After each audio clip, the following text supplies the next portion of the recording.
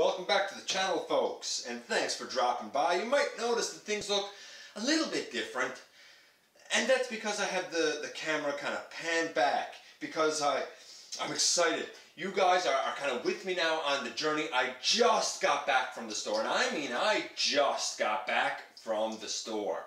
This is January the 5th. No, not January. July the 15th. See, I'm so excited I don't even know the date. July the 15th, 2016. I just got back from the store, and I'm excited. I'm excited because I'm going to review one of the Transformers that I've waited for most of my life.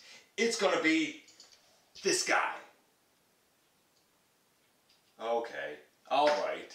Admittedly, that's Quillfire. And he's from Robots in Disguise. It's not Quillfire. Though I do have a review of him coming up. No. The focus this time around is going to be, I guess what you can call the start of my Titans Returns coverage. And I'm going to start with the granddaddy of them all. This is, boom, Titans Returns Fortress Maximus. I never had the G1 version growing up, and I can remember that, I guess it was a piece of product paper that came with Transformers when you bought them when you were little, and I can remember sitting in our family room and looking at that and drooling over it. And I never did quite get it, but now I do, and what a better place to start than with this guy. I'm going to do this in 3 parts. You're joining me right now for my unboxing and initial reaction. That's going to be part 1.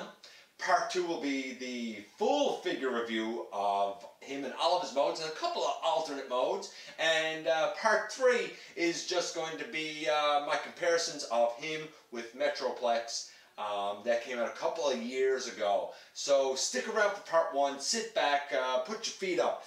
And this is going to be the GotBot True Review unboxing of Fortress Maximus.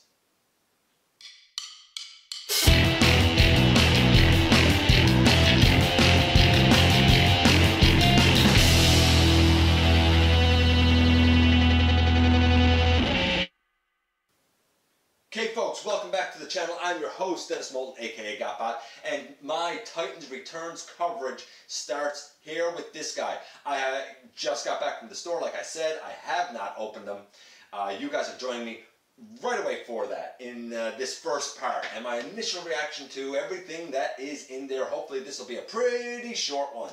By all means, check me out everywhere. Like, comment, subscribe, ask questions, everything. So, where do we begin with this guy? Well, we begin by looking at the beautiful art on the front. We have an attack occurring up here. I think it's probably from Seekers. And over on the other side, you see a car flipping. It looks sort of purplish. I think it might be the G2 version of Breakdown. I can't really identify these Autobots up here. I'm not sure what they are up on his arm. But the guy is enormous. It's a beautiful, beautiful box. It even says, interestingly, down here there's something about it being a simulated scene. It looks great. What can I say? On this side, as I turn him, and he is big and heavy, you have a write-up about Fort Max. It is what it is. On the other side, a nice close-up of his head and how huge that is. What can I say? It's absolutely beautiful. On the bottom of the box, nothing much really. Just some official information over there and the Generations logo. And on the top, you see Emissary, who turns into the head of Cerebros, who turns into the head of Fort Max, and you see his Autobot City mode, though I always thought it was a battle station, and you see his battle station mode. Okay, so this is the battle station. His spaceshipy thing is the battle station. Of course, we all know that by rights Emissary is Spike. At least it is in North America. Love him, love him, love him. So, let's, without further ado, after looking at the box, let's open them up. We have a couple of pieces of tape over here. I'm going to cut that, and I'm going to cut that. I will, however, point out one thing here, just for interest's sake, before I open him up. You have this.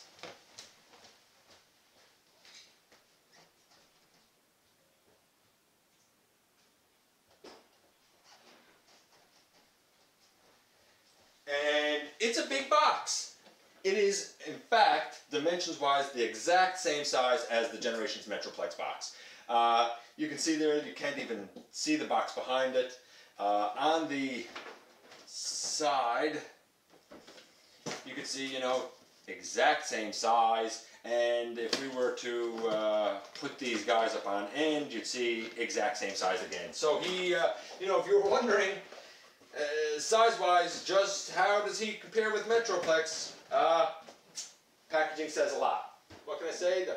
The packaging says a lot. So, that was just a little sidebar. Let's get into the unboxing here. We put this guy down, we cut there, and we bring the flap out. I suppose I should show the back of the box. Oh my, I am forgetting so much here. Back of the box, you see him in this mode. Of course, you can press up here for lights and sound. You can see how the head transforms to Cerebros, transforms down to Emissary, and the number of steps that it takes for each one. You can also see down here, they point out how Blaster, and by rights, Power Master Optimus Prime can attach to him. You see how the Titan Masters work with all size classes. Again, I don't think anything that's a surprise there. The back of the box looks beautiful as far as, you know, as far as box art goes. I'm a big fan of it. So, okay, now, without further ado, let's get him out. This is a hard review to do. This guy's hard to handle. We'll slide that out, and I will go to the far side and pull that box off. And oh baby, when you get Titan class Fortress Maximus, here's how the guy's gonna look in box, folks. Obviously you can see he has a couple of pieces off. He has this piece off. He has his arm off, just like Metroplex did. We have a booklet. Man, he's beautiful. Enormous and beautiful. You can't appreciate it on camera. You got to see the guy in hand, in person. You've got to see the guy. He also comes with a collector card right there, and it's beautiful artwork. I've never been a fan of collector cards, but guess what? I am a fan of this collector card. I'm a fan of what they're doing here. I'm about to show you the back of the collector card, and in red that shows Fortress Maximus's numbers for strength, agility, intelligence, and fire blast, I guess. Then how much stronger he gets with Cerebros, and finally how much stronger all three of them are combined. And you can see that right there. When all three are combined, he's a 20 on everything. He's a 10 without them. It varies a little bit when you look at the green and yellow, but wow. Wow, wow, wow. He also comes with a, and I'll open this out just so you can see, with a large instruction sheet showing you how to get to all the modes, and this section up here, that section up there, without a doubt, shows how you apply all of these stickers. There's so many of them. That's going to take me a while, and I don't think you guys want to watch me apply all of the stickers. But he looks glorious. Absolutely glorious. He has a thicker body than Metroplex here. He looks like he's about the same height.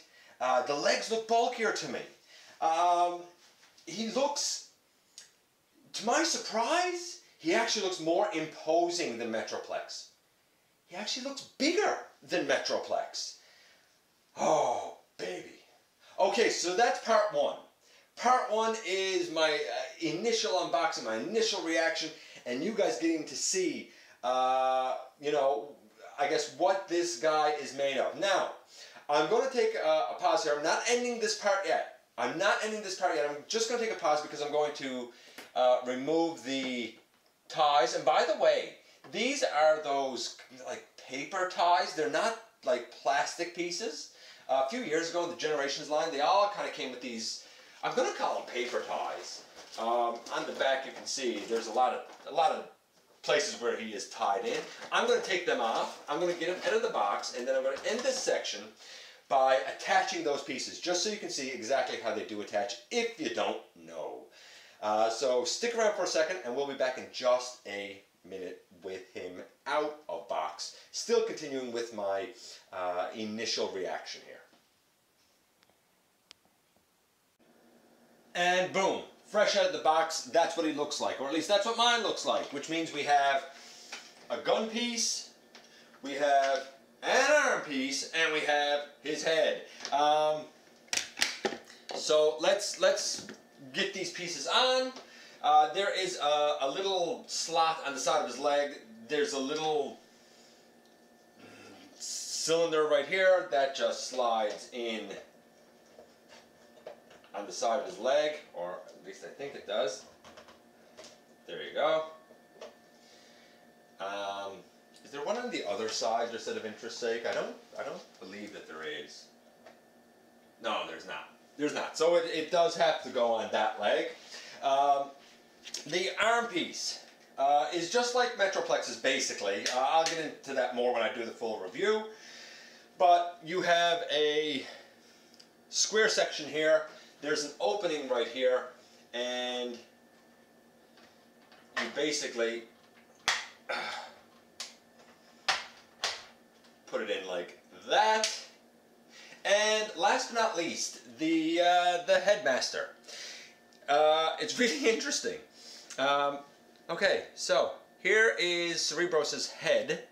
It is the Emissary character folded up. I've been concerned about how durable this was going to be because I thought it was only a little part of Emissary that was holding it in securely, but it's not. There's a whole section here that kind of tabs in. This does move, and it will help with the rotation on his head, but it's not the only thing that moves because he has a round cylinder up here that also rotates, and that's what allows his entire head to move, and it's pretty secure from what I can tell. So we take this piece, we position it, and hopefully this will just lock down, and in the end, there we have, in all of his glory, the fortress of the Autobots, Fortress Maximus himself. And man, oh man, I cannot wait to get him stickered up, to get to the review, to get to the Metroplex comparisons. Thanks for sticking with me. I hope that you can, you know, feel my excitement through the camera. Hopefully you're excited for Titan's Return as well. Titan's Return. I think I said that right. So, that's it for part one. My initial reaction, love the guy, don't have buyer's remorse for a second. He is so beautiful and impressive and imposing. So stick around for part two and part three. I appreciate you. Give me some of your time and stopping by. I look forward to the next time that you and I get together right here and we have another visit inside the videos.